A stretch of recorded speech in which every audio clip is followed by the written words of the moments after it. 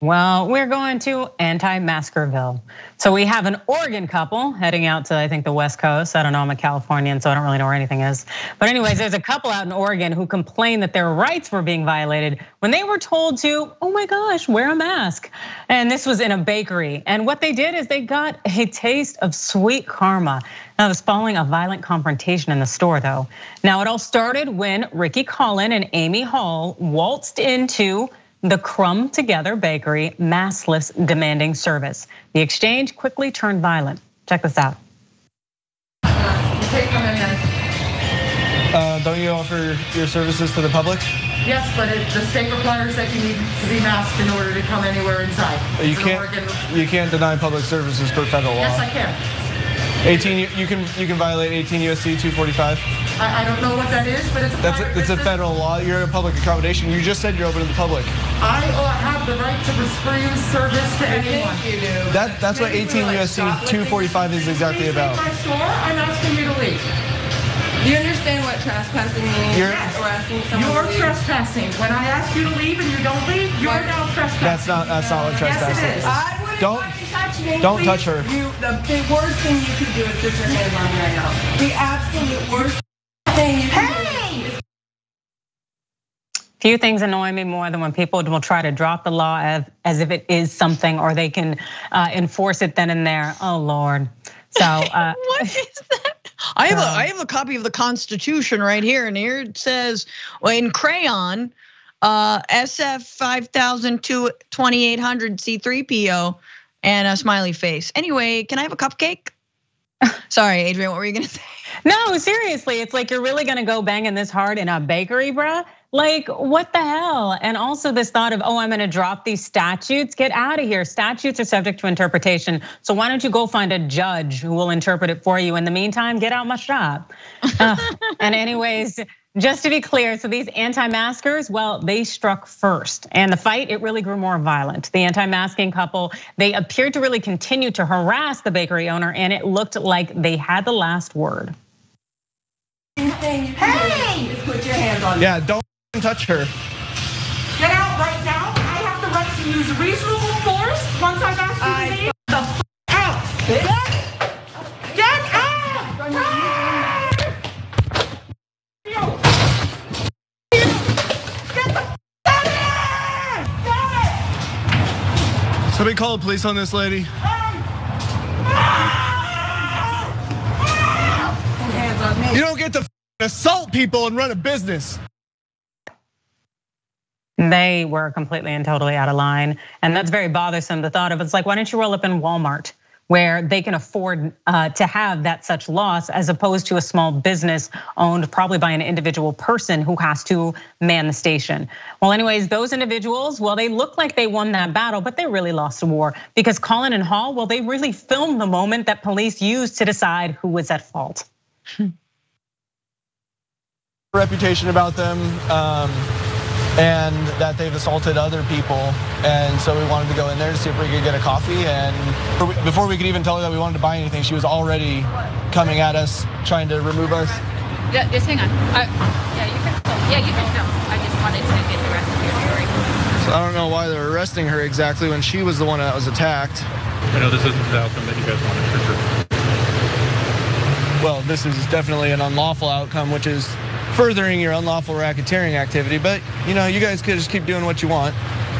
So here's where we're at. Ricki, you're also under arrest, okay?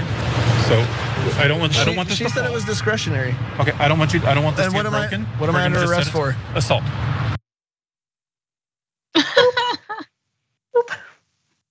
He thought he was something. He was dropping large words, racketeering. Oh, buddy, he really thought he was racketeering operation. God, can you imagine dating a guy like that? I mean, I'm sorry, like obviously what happened was awful, that poor person working behind the counter, trying to defend themselves. But just imagine trying to like date that dude seriously, just like, well, actually, according to the statute,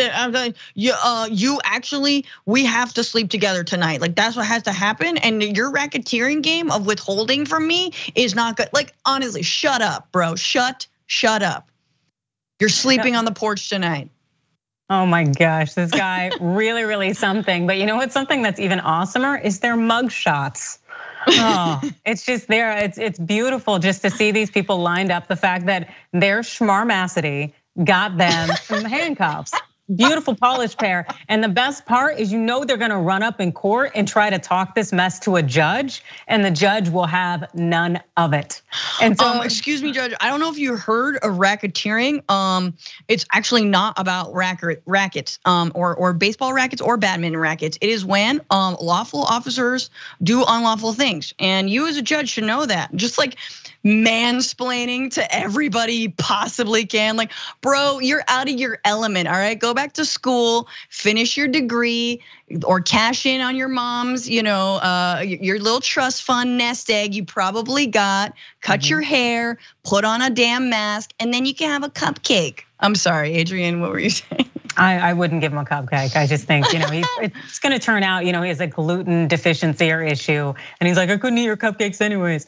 Anyway, so according to the Huffington Post, this Portland area couple, that's Collin, who's 34, Amy Hall, who's 45. Well, they were charged with 3rd-degree assault following their arrest in downtown Eugene on Wednesday. And in addition to felony assault, Collin was charged with robbery for allegedly walking out of the bakery with a bat. That'll teach you. That will teach you. Do not take someone's weapon. That's absolutely correct, especially when they are exercising self-defense properly, which they were in this circumstance. The bakery owner was reportedly taken to a hospital and she was treated for cuts and bruises. And unsurprisingly, well, Collin has a history of arrest and has posted several videos of himself challenging people over mask requirements. So if anything, this person is definitely the instigator when it comes to self-defense. And so I can't see a judge not, giving him some good old time, or probation probably. Yeah, let's be real. And a cupcake. I love it, I love it. And also just a note to people, I think baseball bats are a great way to protect yourself, especially if you don't like guns, but you should try to use something that can't be taken away from you and that you can exercise at a distance. So even if I would have grabbed maybe a fire extinguisher, because people will back up if you start spraying that stuff up in their face. So see, this is what I love about Adrian. Don't you love this about Adrian Lawrence? Like, she's always like very practical with everything. She will give you the tools. She's not gonna leave you hanging with like no real solutions. She wrote a whole book about how to avoid and hold, harass holes in your workplace accountable. And this, you're totally right. I mean, the move I think was pepper spray. The move was mace. I know often that can get used against the person who's trying to use it, but yeah, love a fire extinguisher. Bat is harder. And also when you swing it, you really gotta commit to the swing. And like you can also do real damage. I don't know if you wanna necessarily do bat level damage, but. Yeah, exactly. And also, like you said, it can be used against you. It's harder for a fire extinguisher, even though you can be hit with it. But still also, if you really wanted to get creative, and her being in a bakery, I'm sure they got some of that Pam spray, get out that in a lighter and just hit it hard, hit it hard. I think about these things and that's probably why I'm a little twisted